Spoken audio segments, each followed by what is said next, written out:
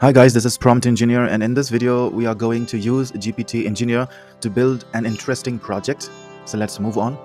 First of all, let's take a folder where we are going to work. So let me select this folder, which is DPE74ENG. I copy the location of this folder using Ctrl+C, and then I go to Visual Studio Code and open up the folder. File, open folder, and select the folder. Next, we are going to open up a terminal, new terminal, make some space, and then we are going to go to the repository, click on code, copy the repo, then head back to VS Code, type in git clone, paste in the repository, press enter, so it will clone everything here. Next, we're going to change the working directory to GPT Engineer, which is the folder which is created just now. Press enter. Next, we are going to install the requirements. How to install this? We install it by typing pip install read the requirements .txt, install everything that is required. We have 5 packages here, so everything is installed. And clear this. Next, we head to the GPT Engineer folder and the main file here. Here we're going to type import the OpenAI, and then we have to add the API keys. So we type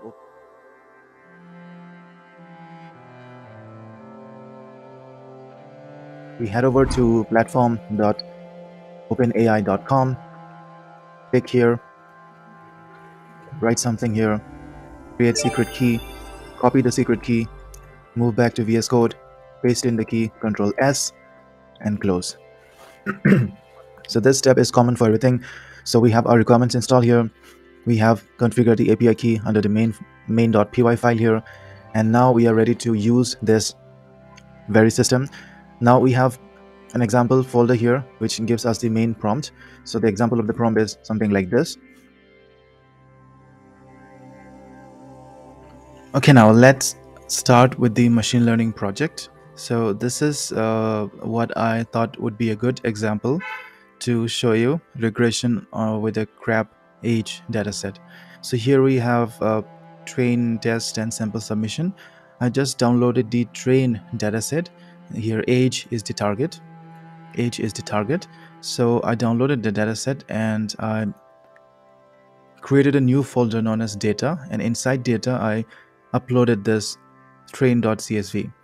Here if you'll see, we have ID, we have sex, length, diameter, height, weight, shucked weight, viscera weight, shell weight, and age. So this is our target variable. This is what we want our models to predict. So this is the training data, and using this data machine learning models will be trained, and the accuracy of the models will be obtained. So this is our working data which I pasted here. Next, we created a new folder known as crab age, and inside this folder I've written a prompt inside the main prompt, and the prompt is like this. We're going to analyze a data set in the path //data train.csv. So we specified that the data set is available here, and this is the data set. The structure of the data is given in the file in the path describe.txt. So the structure of this data set is described in the describe.txt. And how did I create the describe.txt? I created a new Python file known as describe.py.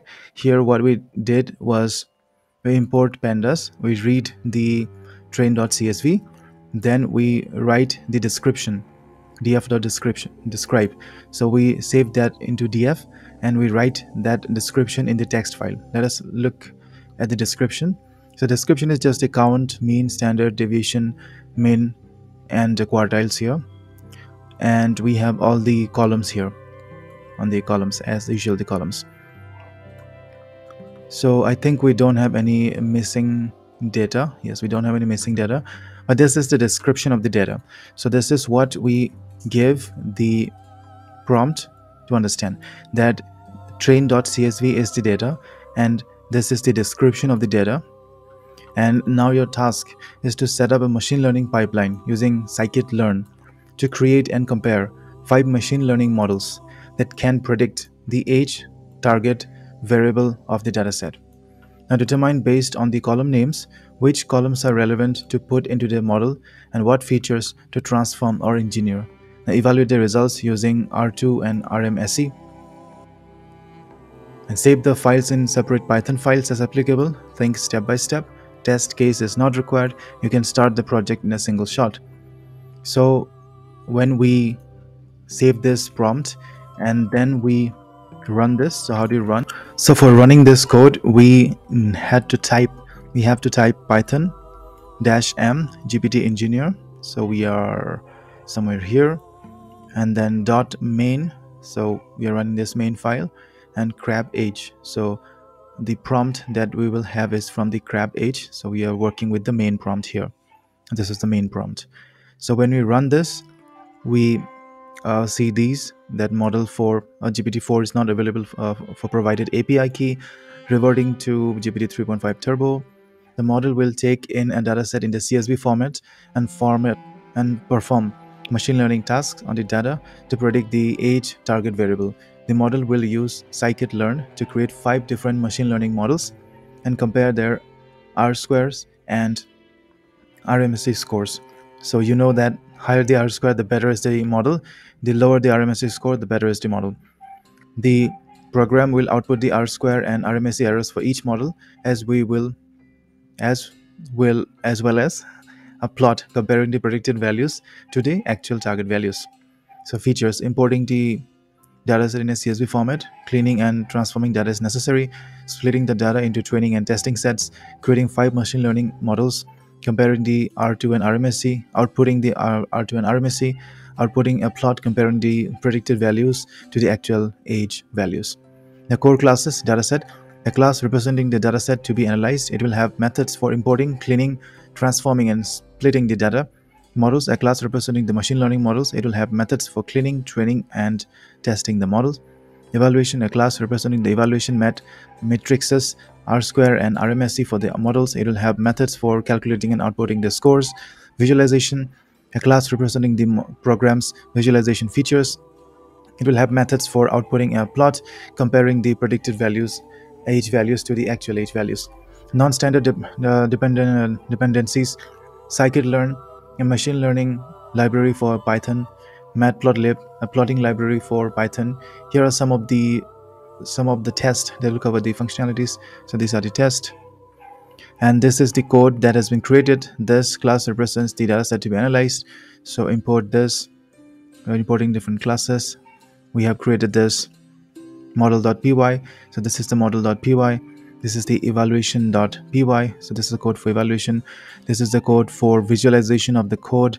This is the code for entry point, which is the main file here. So we're going to run the entry point.py, and then it tried to install the dependencies for me and to run the entry point.py or the main file as well. But it failed to install the dependencies, but it's okay. I did it myself. But this is where the code ended. And next we then try to run the entry point.py.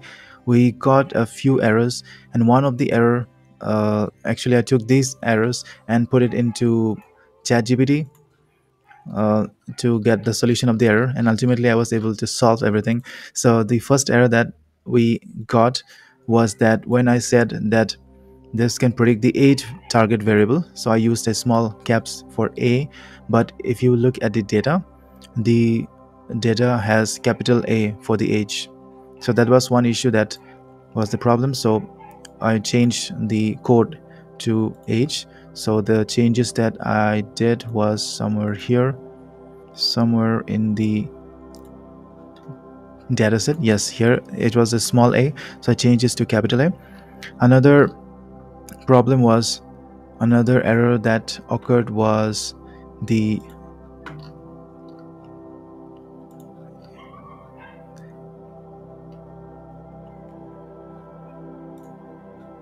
in the dataset here, the dataset it was given in the form of this prompt. So this was the entered this dot slash and dot slash, so everything was entered here, but what we require is just data / train.csv. So it was unable to read the CSV file, and this error was cleaned. this error was overcome. So I think that were the two errors that was obtained. So now when we run the model, we would see that these are the 5 R squares and RMSE errors for the models. Now what are the models that were run? So the models that were tested were linear regression, decision tree, random forest, support vector machines, and neural network. Mind you that I have not given any input with regards to the name of the models that the code should test.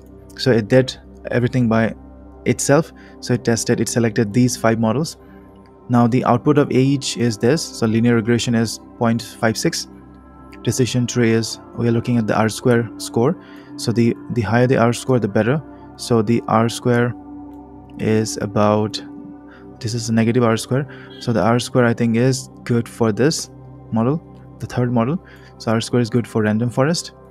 And RMSE, we need a lower RMSE. RMSE is lower for this. Yes, RMSE is lower for this. So the best model for this data set is the random forest regressor model. So yeah, this is some sort of an output that you can get by running this model. And these models were created so easily. You just need to make sure that you're using a good prompt and making the model, or making the machine, the large language models understand your requirement very clearly. This is a project for code generation, and as we know that GPT Engineer won't work for other type of prompts, but this is for the code generation only. But I'm very happy that this much code is being generated with just this simple prompts. Let's look at the cost that we have incurred for running this model. Now I have a GPT 3.5. Let's go back to the usage. Let's refresh the usage. So it's about $0.03. It's very minimal. I've been using this for 3 days and the costs are very less. Been running GPT Engineer left and right and so many models, but the cost is very cheap. You can just go for the 3.5 turbo and this should give you the output. Now what I've observed in the GPT 3.5 is that these Python files you need to create manually, as all output.txt, this is the file that will host every Python file. So you need to, for example, dataset.py, you need to copy this from this location till this point. So you need to copy this to the dataset.py, and you need to copy the model.py code starting from here to here. You need to put it in the model. So you need some a little bit of manual labor, but comparing to the time and effort of writing this many codes, I think this is a pretty good deal. So please take the subscription for GPT 3.5 at least, and then you can get such kind of amazing results. Now let me run this again. So in order to run this, we need to go to this entry point and just run this. So we started running this. It will output the R square. So this is the first model. So the first model was our linear regression. So this is the linear regression. This is the actual age on the x-axis. This is the predicted age. So I'm just put in for the thumbnail. So this is the actual age and this is the predicted age. Okay. Then we print out the R square and the RMSE score. So I'm just gonna close this. This is pretty fast for my system. And we have the decision tree now. So the decision tree, this is actual and the predicted age. Close this. Next we move on to the random forest regressor. So the fastest is I think the linear regressor, then the neural network, then the decision tree, then we have random forest, and then we have the support vector machines, which takes the most amount of time to run. So I have run this already, so I'm just gonna attach the running video of this. So this is the third one. This is the random forest. So we close this, and this is the support vector machine, and this is the neural network. So this completes the code. Let me know in the comment section what you think about this code and what sort of projects that you have undertaken and run with this code. This is again the GPT Engineer, and it is getting a lot of attention. It is gaining a lot of use cases because it is so easier to print out codes based on these simple steps. Of course, you would need an API key with the GPT-4 access, but GPT or GPT 3.5 Turbo would do. Now, as you see, you have newer models which has come up, and the GPT 3.5 we have Turbo. You can use GPT 3.5 Turbo 16K tokens, or you can use this one, which came on 13th of June this year with 16K tokens. So everything is fine. You can try different cases.